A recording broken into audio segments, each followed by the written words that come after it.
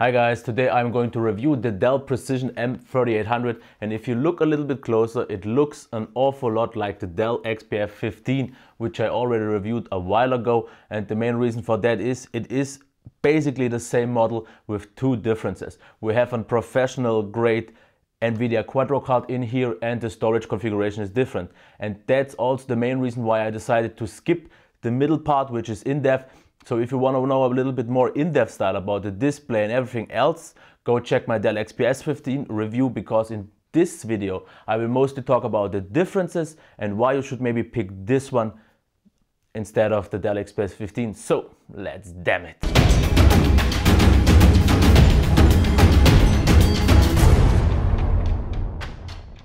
As I already told you, I want to skip the middle part and I will get right to the recap right now here, which is the starting point with the design and the build quality. We still have, as on the Dell XPS 15, the same great materials with aluminum and the carbon fiber at the bottom. Still the nice little design touches like the really nice beveled edges all around, which in this case sometimes felt a little bit better than last time.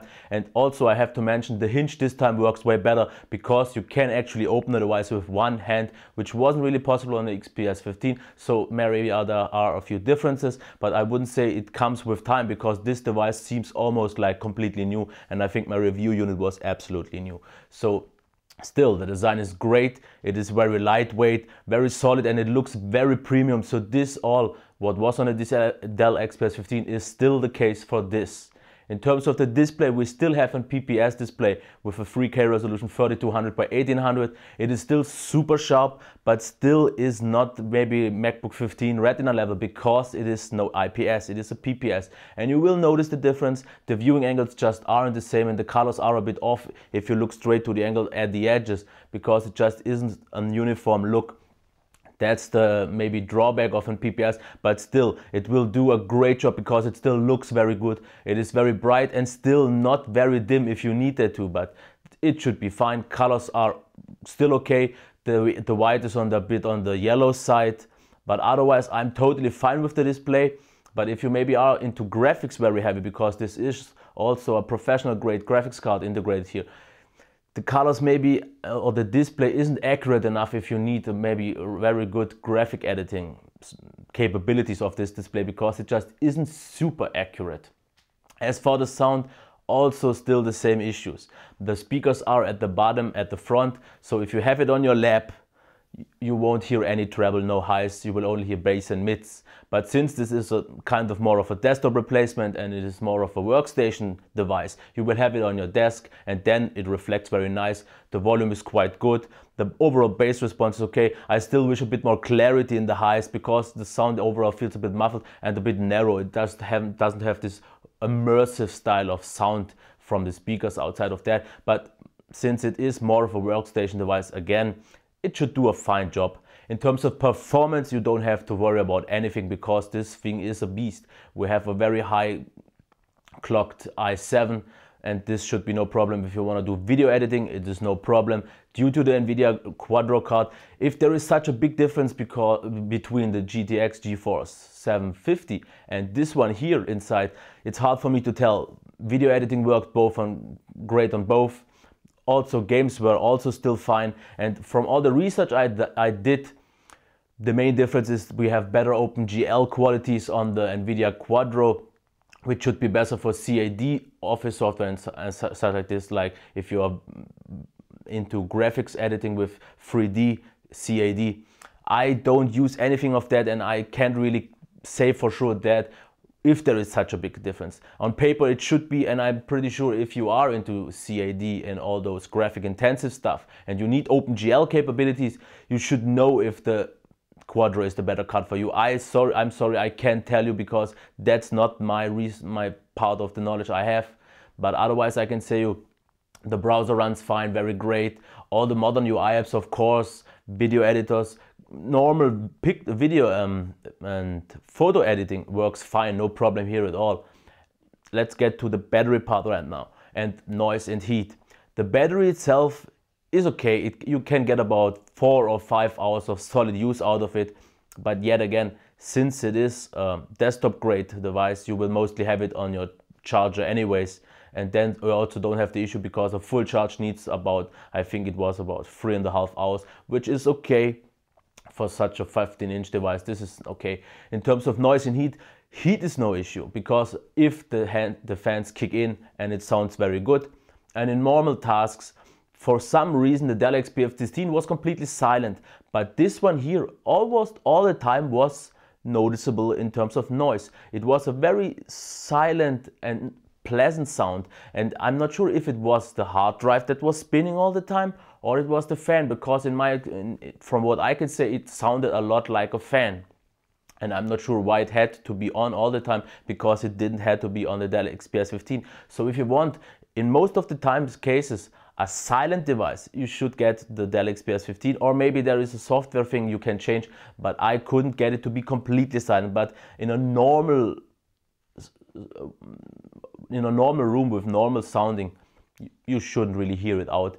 But if you turn on a video editor, like I did with Power Director, and you use all the full force while rendering, the fans will kick in and you will definitely hear them. It doesn't get extremely loud, but it is a fan turning with a lot of RPMs anyway, so you will definitely hear it. It is not extreme, but for a pleasant work it is too much. Compared to the Dell XPS 15, still pretty much the same. So noise, heat and everything about that is still pretty much the same as on the Dell XPS 15, and nothing changed here. In terms of software, still Windows 8.1, so there is no difference at all here. Any other bugs, mostly all was fine. I didn't really run into anything. All the media buttons worked, so this is fine. So right now I want to talk about the differences. Like I said, in terms of performance, we have the hard drive configuration, which is different. We have still an SSD, so the speed in terms of the SSD is pretty much the same, and we have a spinning hard drive. So you get a bit more storage out of this, because the Dell XPS 15, at least my configuration, had 512 gigs of SSD. This one has 240, but therefore you get on 500 gigabyte storage of spinning hard drive, which is also quite fast. So you should be at least safe on this side if you want something like that. The Nvidia graphics card, the Quadro, like I said, it's hard for me to tell a difference. From my personal use, I didn't really notice a difference, and then you have to decide for yourself if it's worth the additional cost, because this one is quite a bit more expensive than the Dell XPS 15. But as I said, if you are into those stuff where you need a professional graphics card, then you should get the Precision. But also I checked from research, I heard the GeForce GTX is pretty much the same graphics card, just with a few limitations, and maybe some of you can even unlock them and have a Quadro card if you need something like that. That's for that. So which should you get? If you are a normal user and want to do video editing, photo editing and all the normal desktop like stuff, I think the Dell XPS 15 will do the job just fine. No problems here at all, because still it is a solid, very premium, lightweight and just pleasant to use device, and with no big issues. The keyboard is very good. The mouse, the touchpad worked a bit better this time for multi-touch gestures, so I can't really complain. And I also got a question on the Dell XPS 15 review I want to talk about, and it was the question, why should I get this over a gaming laptop which has for the same price better specs? And at least in my opinion, and that's just my opinion, you get a definitely more premium device with better overall qualities here. Of course, the gaming performance isn't the same, and the processing power, because those also get higher CPUs and so on. So you pay for the premium, you pay for the lightweight, you pay for the nice design. And on the gaming laptops, you get more raw power, you get better gaming power and such stuff.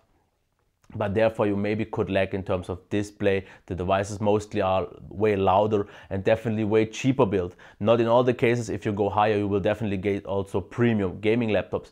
But for that price range, you should get. So that's for you to decide. Still, I think they are louder, they are bigger.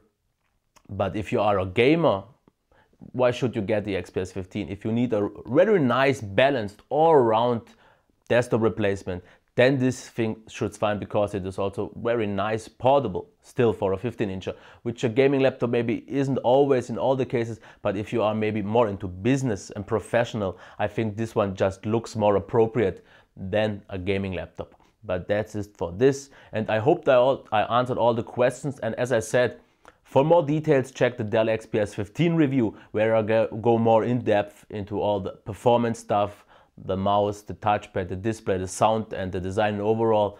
But I think this should cover all you need to know about this device, and especially the differences if you didn't get them on the Precision M3800. So this was my review of the Dell Precision M3800. If you liked it, please give me a thumbs up, subscribe to my channel, and if you have any questions, just leave a comment down below. And the review of the Dell XPS 15, I will link it down in the description. So until next time, bye.